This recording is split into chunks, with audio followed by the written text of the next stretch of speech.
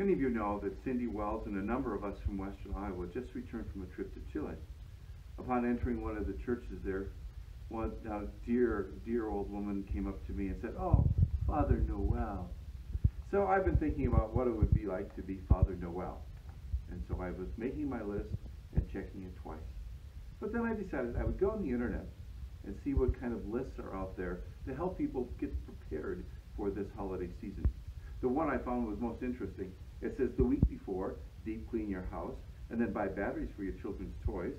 3 days before, shop for fresh ingredients and set the table, and then record a holiday greeting. Well, I'm doing that now. 2 days before, start cooking and buy fresh flowers. And the day before, recharge the batteries on your camera, finish at last minute wrapping, finish cooking and making a timeline for the next day, and then it says to sit back and relax. Now my list is slightly different. Well, actually it's a lot different. Because in every day it says, pray. Pray, come Lord Jesus. We remember Martin Luther's words in talking about the petitions of the Lord's Prayer, your kingdom come. Luther says the kingdom of God certainly comes by itself, bidden or unbidden, as Erasmus said. But we pray in this petition that it comes for us.